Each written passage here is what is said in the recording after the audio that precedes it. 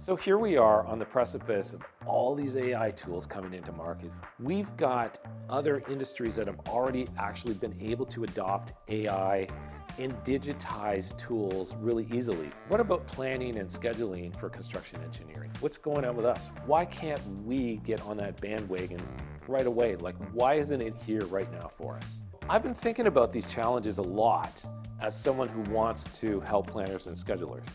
And actually, I'm not the only one. That's crazy. Construction represents 10% of world GDP. I think the last number I looked at was 16 trillion a year. And we don't have a standard way to communicate information in our field. That is my good friend, Rene Morkos. He's the founder and CEO of a company called Technologies. He's one of the smartest guys I've ever met in the scheduling profession. I like to joke that I've read every publication to do with construction scheduling in the world. I've probably read about 3,000 of them at this point. So it's not a joke. Yeah, I guess not. Sad but true. How much do you think we need better standardization in this industry to put algorithms on things? We don't have a standardized conceptual model in our industry.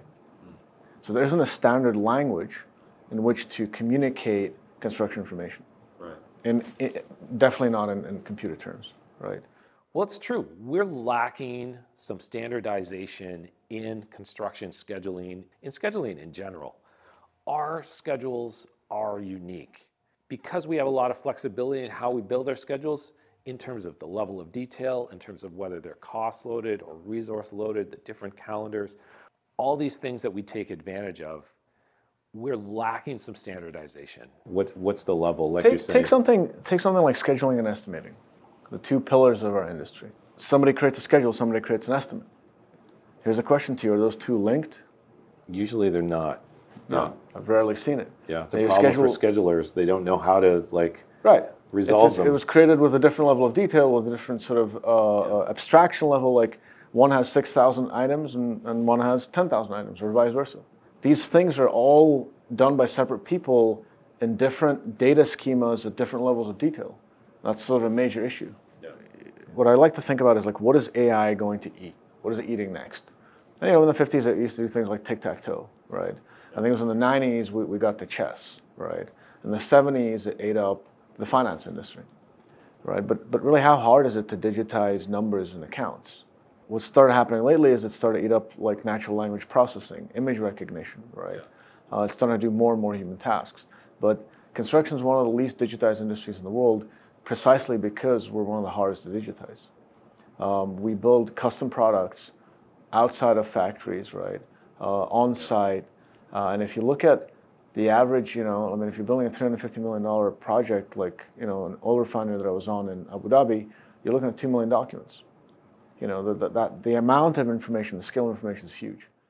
It's true. We just have too much information in construction projects, and we don't know how to handle it. We don't know how to digitize it. We don't know how to integrate it, right? If you've been building parking lots for 20 years, you should literally be able to say, hey, this is my database of how to build parking lots. Right. And I know companies that have been doing hospitals or schools or parking lots or whatever. There's some buildings that you can really just kind of bet the company on and just do that. And I've talked to them.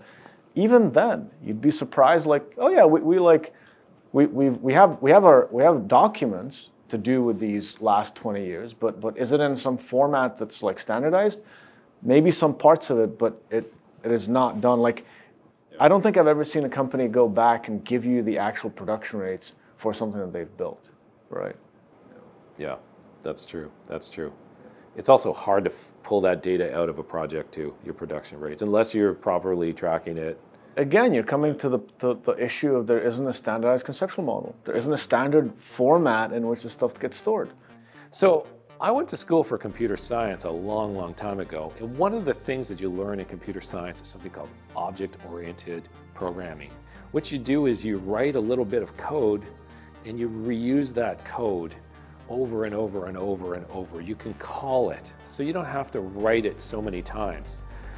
This is something that we need to see in schedules, recursive or repeatable parts of schedules that we could use as building blocks, and then we could even reuse them across different projects. We need some sort of standardization in our industry to help us be able to move into this digitized world. And we're going to have to sift through and figure it out as we go. What I always envisioned was that we, like other industries, either need to or are going to go through this. Like, it's one way or the other. Every other industry has gone through this digitization sort of revolution, and we are going through it right now.